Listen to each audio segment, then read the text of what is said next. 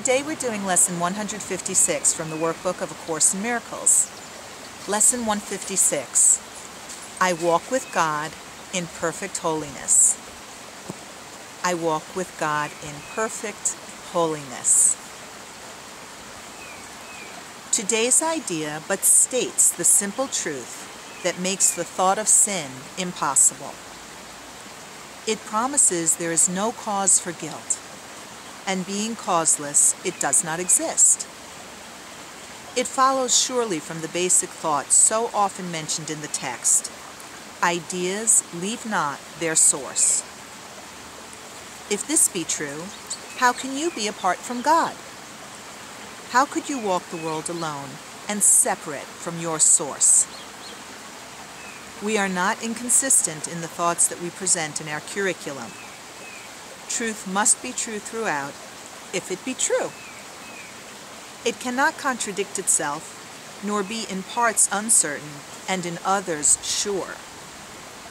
You cannot walk the world apart from God, because you could not be without Him.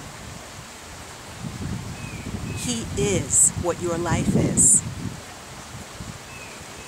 Where you are, He is. There is one life. That life you share with Him. Nothing can be apart from Him and live. Yet where He is, there must be holiness as well as life. No attribute of His remains unshared by everything that lives.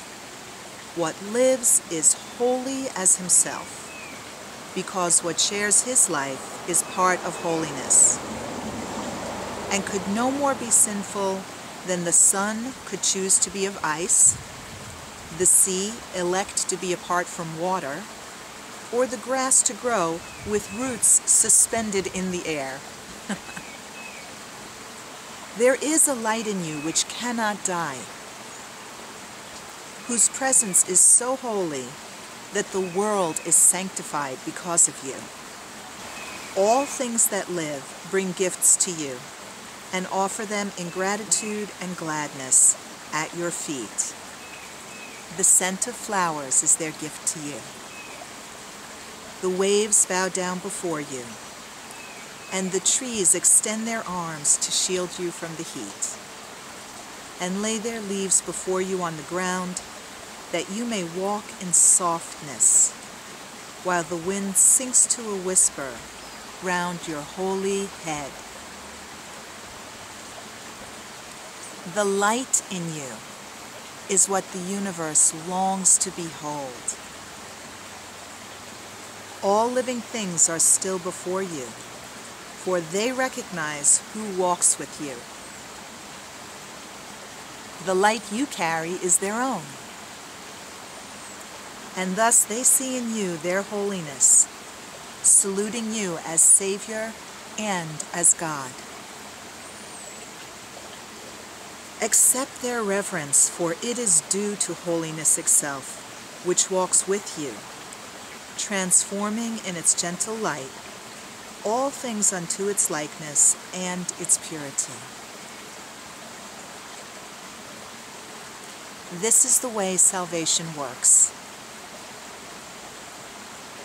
As you step back, the light in you steps forward and encompasses the world. It heralds not the end of sin in punishment and death. In lightness and in laughter is sin gone, because its quaint absurdity is seen. It is a foolish thought, a silly dream, not frightening, ridiculous perhaps, but who would waste an instant in approach to God Himself for such a senseless whim? Yet you have wasted many, many years on just this foolish thought. The past is gone with all its fantasies. They keep you bound no longer. The approach to God is near. And in the little interval of doubt that still remains, you may perhaps lose sight of your companion and mistake him for the senseless ancient dream that now is past. Who walks with me? This question should be asked 1,000 times a day, till certainty has ended doubting and established peace. Today, let doubting cease. God speaks for you in answering your question with these words: I walk with God in perfect holiness. I light the world, I light my mind, and all the minds which God created one with me. Remember to ask, who walks with me? That's lesson 156. I walk with God in perfect holiness. If you'd like to read my commentary on the workbook this year, go to amytorresasem.com and click on Amy's blog. Namaste.